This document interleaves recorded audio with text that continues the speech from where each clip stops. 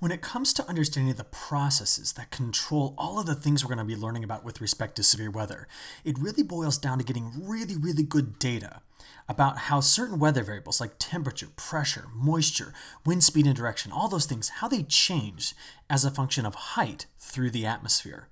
And one of the ways by which we get this information is by launching weather balloons.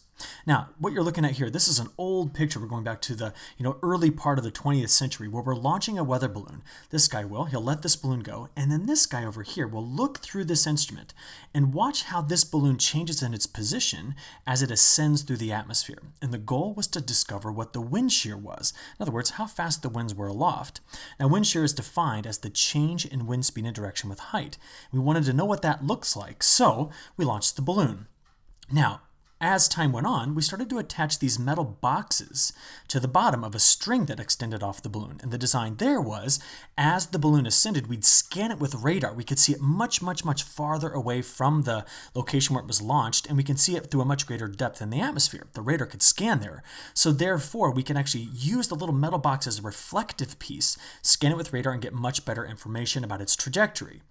Now, times have changed, and instead of launching balloons and watching them or scanning them with radar, what we do now is we attach a weather instrument pack to it. And that looks something like this. This is a video complimentary of the National Weather Service at Reno, Nevada, and this guy's launching a weather balloon. There it goes. In some extremely windy conditions, a 60-mile-an-hour sustained wind. Now, when you saw that go up, do you see that little white box on the end? That white box is the instrument pack, and the balloon takes it up through the atmosphere. And as it goes up, it radios back information about those variables. And that's why we call it a ray wind sonde. It's also called a radio sonde. Generically, we'll just call it a weather balloon. Now, as the weather balloon ascends, it measures temperature, dew point temperature. Well, technically, it measures relative humidity, but we convert it to a dew point temperature. It measures pressure, wind speed, and direction, and all of that as a function of altitude, height, as it goes up through the atmosphere. Now, when these balloons ascend, they typically pop somewhere in the stratosphere, but on their way up, they climb at about 1,000 feet per minute. We launch these things twice a day at time 0Z and 12Z, and we're going to talk about that in a few minutes. But the total cost of launching these across the United States each day is around $250 each. It's around $18 million a year. So it's not that big of a chunk of the budget for the National Weather Service, but they are expensive.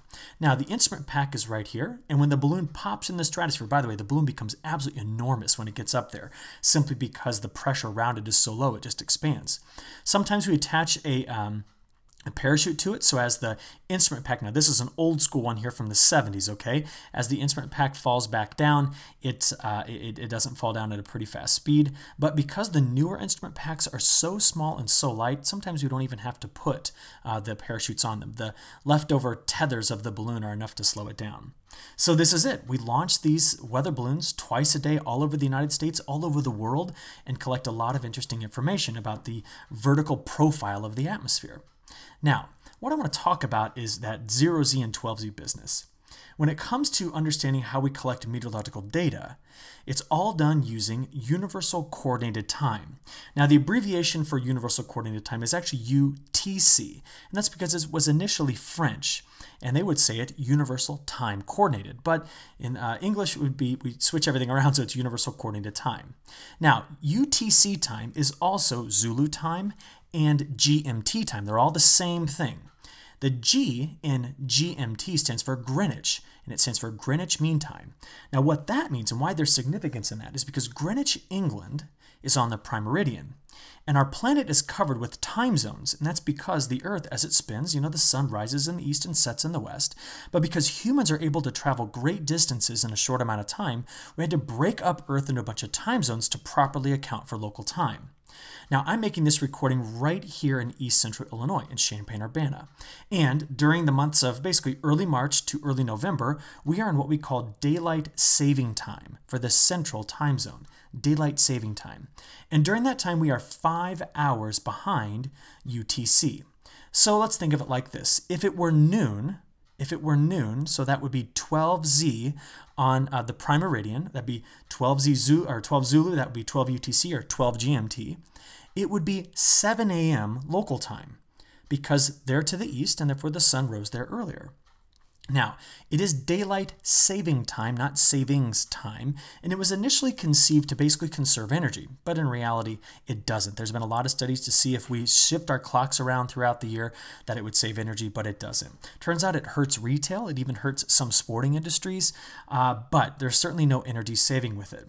One very positive thing that comes out of daylight saving time is there's a very statistically significant decrease in the number of automobile to pedestrian accidents because of the way we shift around the time, basically so that people are driving to work and home from work during daylight hours. Now, when we're not in daylight saving time, we are in standard time. And so CST stands for Central Standard Time.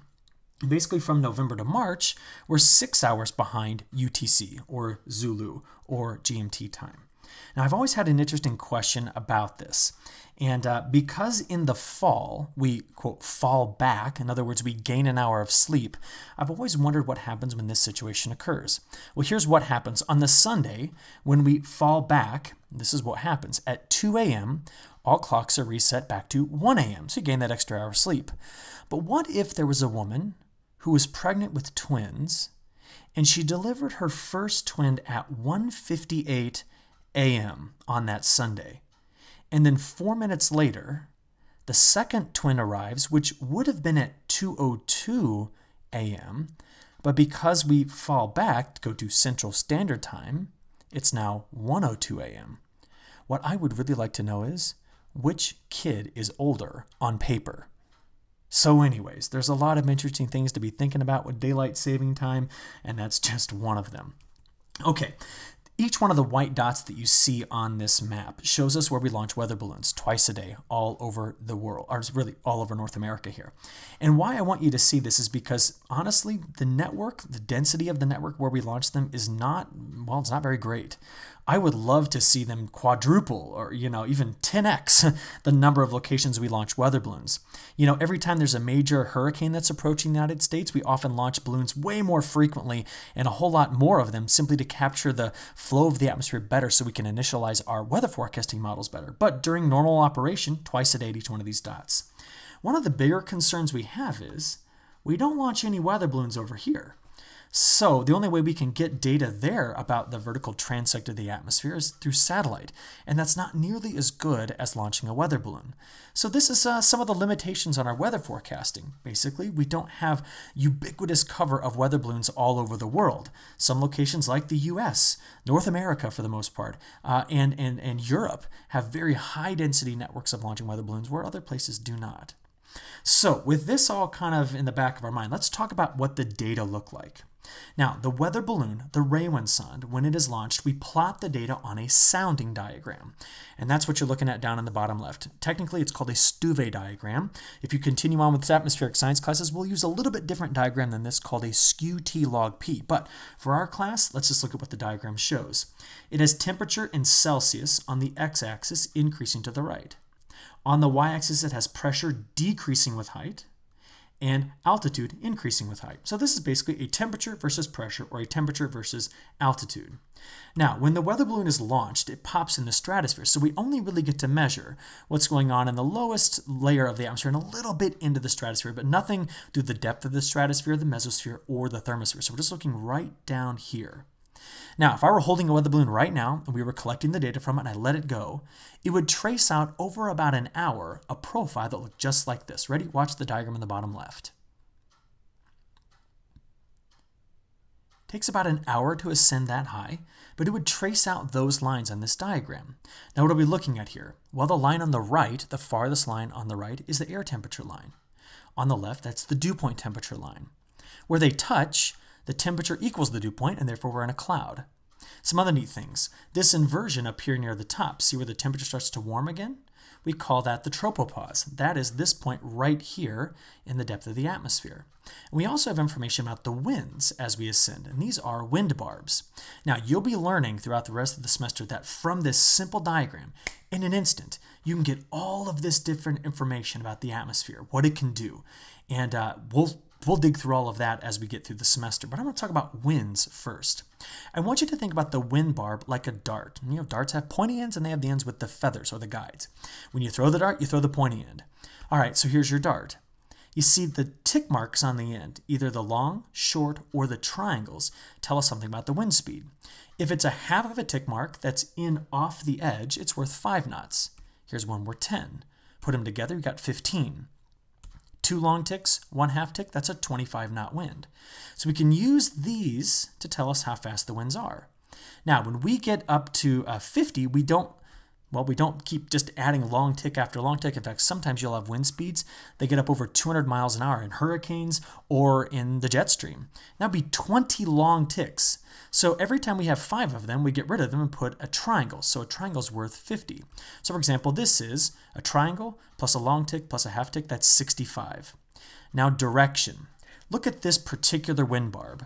We know, because there's 2 long ticks and a half tick, it's a 25 knot wind. Now what is a knot? A knot is a nautical mile per hour. Basically, 1.15 miles per hour is 1 nautical mile per hour. And for my class, I will be totally fine with you just assuming that a nautical mile per hour, or a knot, is roughly the same as a mile per hour, okay? So here we have a 25 knot wind, but what direction is it going? Well, here's how you figure that out. Put crosshairs on the pointy end. North, south, east, and west. Whatever quadrant it's sticking into, that is the direction the wind is coming from.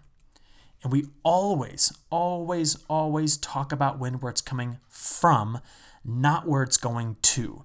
Always from, not to. Okay, keep that in mind. So let me show you a real sounding. This asks you a couple of very basic questions. So this was out of Lincoln, Illinois back on February the 4th, 2016. It was 12Z. So if we subtract 6 hours from that, because we're in standard time, it would have been at 6 a.m. Now, temperature line is this one on the right. Dew point temperature line is over here on the left. Here's my question. Did this weather balloon pass through a cloud? Think about it. Well, the answer to this one is no. And how do we know that? Well, the 2 lines never touch one another. So there was no cloud that this weather balloon went through as it ascended back on February 4th, 2016. Let me ask you another question here about wind speeds, okay? What is the wind speed and direction of the wind here at 300 millibars? So I just basically came over here to 300 millibars, and I went across the sounding, and we're looking at this wind barb right there. What is the wind speed and direction? Well, when I look at this, I see 1 triangle, 3 long ticks, and a half tick. So that's 50, 60, 70, 80, and a half makes 85. So it can either be B, or it can be D, or E. Now, my next thing to do here, let me clear this off, would be to draw my crosshairs on this. So I can just do it like this. And what I see here is that my wind barb sticks here into the southwest quadrant. And that means E is my correct answer. This is an 85 knot wind from the southwest. So that was just a little bit of practice with these things.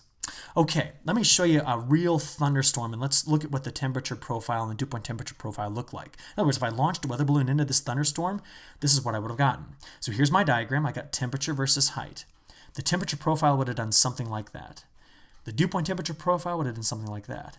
You can see right here is the base of the cloud, and below it, the temperature line and the dew point temperature line don't touch. And that's because below here, we're not in cloud. Now, above it, we can clearly see that we are in cloud. And that's why the temperature and dew point temperature line touch one another.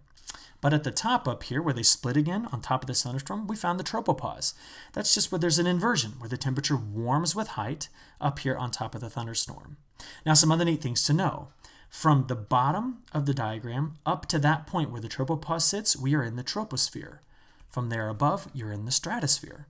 So it's kind of neat. Whenever you see a massive thunderstorm like this, look above it. Wherever you see up here above it, you're looking up in the stratosphere.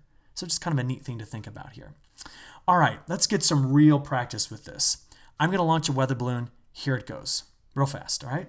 You got your temperature line and dew point temperature line, but do you remember which is which? I'm going to label them for you. The temperature line is on the right, and the dew point temperature line is on the left. Now here's a question. What is the air temperature at 700 millibars?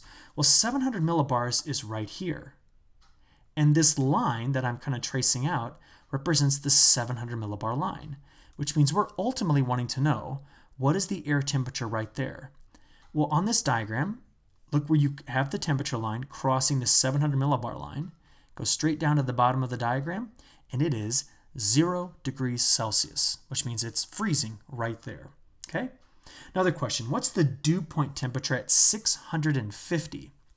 Now, if 600 is here and 700 is there, 650 is this line right here.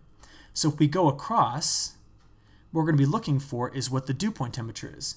Interestingly enough, the temperature and dew point temperature are the exact same, which means if I draw a line down there, what we will see is the dew point temperature was around -5. So -5 is the dew point temperature at this location.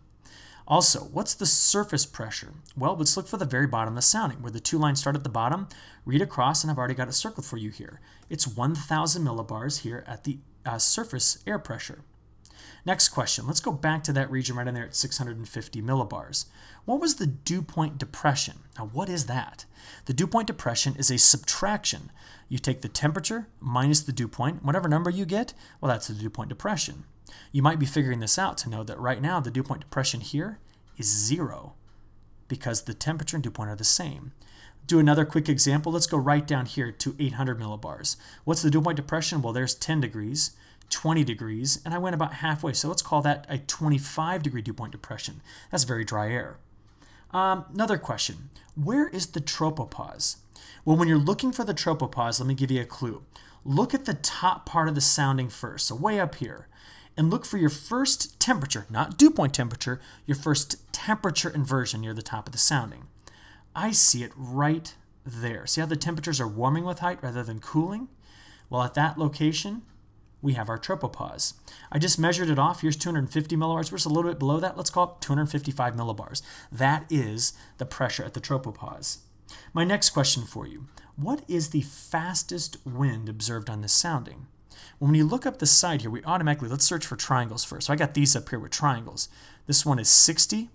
This one's 100. Looks like this one is 70. So therefore, my fastest wind is right there at 100 knots. That's 2 triangles. My final question for you as we do a quick review here is, what is the wind speed and direction at 500 millibars? Well, 500 millibars is here. Go across the diagram, and what we're looking for is that wind barb. When I look at this right here, I see that there are 4 long ticks, which means it's a 40-knot wind. And if we do our thing again, where we kind of draw the crosshairs on the pointy end, what I see is this is sticking again into kind of the southwest corridor. Now, in Atmospheric Sciences 120, I'm not going to be too particular about you getting all the cardinal directions perfectly right. In other words, what I mean by that is we'll just use a 4-quadrant system. We have the northeast, the southeast, the southwest, and the northwest. Then we have north, south, west, and east. Okay, since this is into the southwest quadrant, we'll call this a 40-knot wind out of the southwest. Okay, so 40 knots out of the southwest. That's how we'll look at this. Okay, not too bad. Did a pretty good job with this one. Now, as we get ready to finish up this video, I want to show you one other thing here, okay? What you've got here, you've got 2 soundings. And if you've kind of gotten bored by looking at all the squiggly lines in the sounding, watch that video in the bottom left with me. That's my good friend Bruce Lee. And he is watching this massive tornado here. And the trail looks almost stationary. And that tornado, well, Bruce knew where to chase it because he was looking at soundings just like this out of South Dakota. And that sounding, in an instant, he could look at it and go, wow, tornadoes. We're going to have tornadoes today. As another example, let's kind of pause him. As another example, this is a sounding from Lincoln, Illinois, back on December 9th, 2007. And instantly, a meteorologist could look at a sounding like this and go, wow, there's a major, major threat for ice. And on that day, across a campus here at the University of Illinois, we had an inch of ice accumulation, and it was nasty, nasty weather. You see, we can use the data collected from the Ray Winson to do so much. And that's what I wanted to teach you about today, the very basics and how to read the data collected by these weather balloons.